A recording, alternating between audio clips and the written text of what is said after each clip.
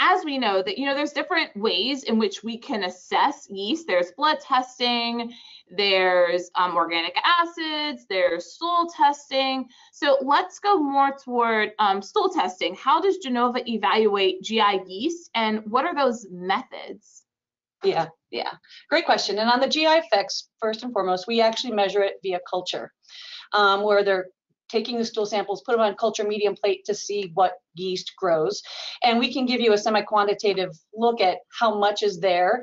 The good thing about culture is that the fact that it's growing on a culture plate implies that it's alive, right? So if it's present, we can then actually take that specific yeast species and run sensitivities to that live yeast, which is important clinically. The second way we look at yeast on the GI effects is something called the KOH prep, or the potassium hydroxide prep.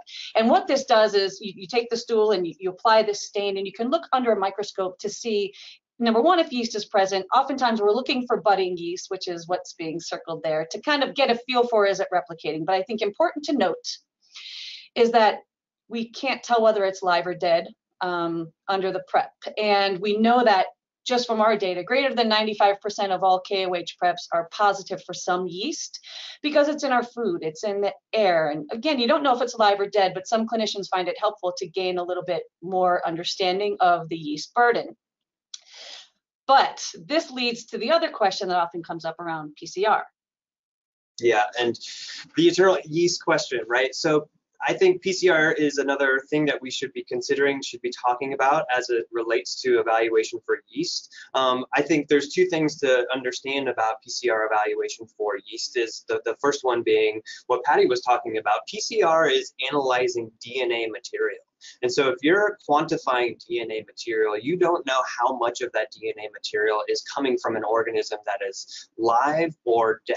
Right, and so that's always, and as Patty mentioned, we're constantly being exposed to yeast in our diet, through just the air we're breathing. We're constantly being exposed to that, and the body is managing and taking care of a lot of it as well, as evidenced by the fact that we do see, an overwhelming majority of people showing up with positive yeast in the KOH prep, but not necessarily in the culture analysis, which gives you this idea that there's we're constantly shedding yeast in our GI tract, and that's not always indicative of what's viable yeast living in the microbiome.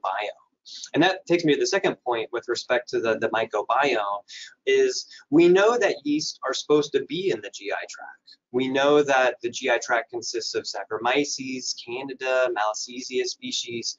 And the thing is that when this has been studied in the literature, a lot of times we're evaluating it via whole genome sequencing. And what that tells you is relative abundance of yeast in the GI tract. So for example, just making up numbers here, there's 60% of the yeast is Saccharomyces, 30% of the yeast is Candida, 10% is Malassezia, and I'm just making those numbers up. But it's essentially telling you relative proportions of yeast. But if you're doing a PCR analysis for yeast and you're trying to do a quantitation, we haven't established what actually normal levels are. We don't know, okay, this is the threshold at which Candida becomes an overgrowth situation rather than just becoming part of the microbiome. And I think the last thing, the three things, I mentioned two, but the third thing is that when you're testing for PCR for yeast, we would be expecting a lot of positives just because we know that it's in the microbiome and we're seeing it on the KOH prep. So you have to establish then what is a normal amount. And I think that's still where we're trying to figure out those odds and ends in the literature. And I just want to add something really quick before we move to the next clinical pearl, is I always like to tell clinicians, treat the patient, not the test result. Sure. You also want to see those symptoms that signify we have issues with yeast. That can be anything from foggy thinking, memory difficulties, joint aches and pains, skin bumps, lesions, itchiness, genital urinary symptoms, GI tract symptoms as well. And if your patient displays even carbohydrate cravings, you know, if your patient displays some of these symptoms, then we do need to consider looking at treatment. And I'm not sure about you all, but for me, what treatment looks like is there's a big dietary component when it comes to yeast.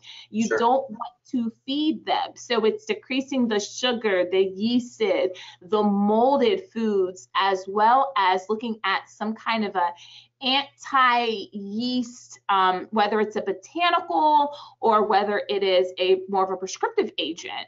Do you guys have anything to add to that? No, I always go to diet first, actually, depending. That's the biggest one. I think the biggest driver is decreasing sugar and carbohydrates and wine and things like that in the diet is a good place to go, depending on the clinical presentation of the patient, obviously.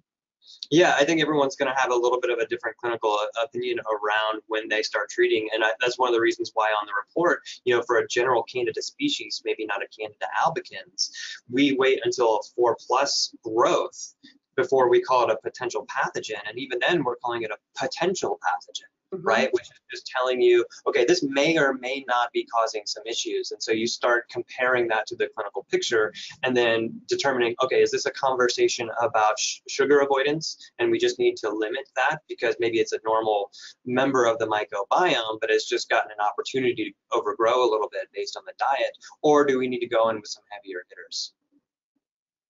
Absolutely. And trying to figure out the root cause too, right? You know, that's what we're all about as functional medicine clinicians is what is the root cause? You know, do we have an insulin glucose issue if somebody keeps getting recurrent yeast infections? Is there something going on with the immune system? Do we have an autoimmune disease? Is there a chronic viral or chronic bacteria infection that has not been identified? You know, it's really about just understanding, you know, especially in those patients that keep getting yeast infections, like why? What's going on here?